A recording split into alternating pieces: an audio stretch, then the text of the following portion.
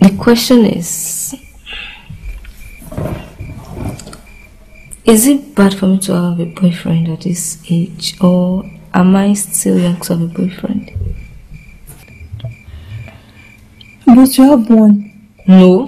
Mom, I don't. What about those boys in your group, especially the ones in the church? Are they your enemies? Are they not your friends? Mom, but you know what I mean. You know the kind of friends I'm talking about. You and Dad were friends before you married. That's the kind of friends I'm talking about. I understand you perfectly. It is not bad. But are you ready to marry now? You are 15 years old. I'm in SS2. Are you going to marry in the next 2 or 3 years' time? No, Mom. You got married at the age of 24. I'd also love to get married at that age. Then you don't need that kind of friendship now. But, Mom, Rita said they allowed them to start early in America. Even as early as 5 years. Who do you want to be? Man or God? God, of course. In that case, let's hear what God has to say about it. Open your Bible to Song of Solomon, chapter 3, verse 5.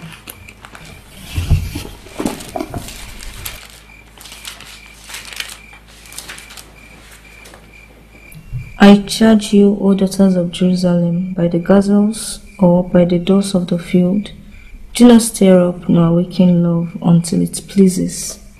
Do you understand it? That I should wait until I am ready or matured enough to handle it. And do you know why? Explain it, Mom. This is because love between a man and a woman is very strong and very good when it is properly placed and given at the right time. But it can be disastrous and very frustrating when it is wrongly placed and released at the wrong time. It is given by God to men and women to enjoy, but you need to be patient to receive the full blessing. But, why is it that sometimes we usually have these feelings or urge for such things, even when we know that it's not a thing? How can one handle such moments? It is not totally wrong to have such feelings. It's a sign that your body is maturing, but it is your own responsibility to bring it under control. And this is done by the word of God and self-discipline. Any other solution apart from this can lead to frustration and disgrace. You need to constantly renew your mind in the word of God and prayers, and by keeping the right company. Wow. Thank you, Mom. When you are spiritually strong, you'll be able to resist every lustful work that wages war against your soul, and you'll be able to overcome temptations.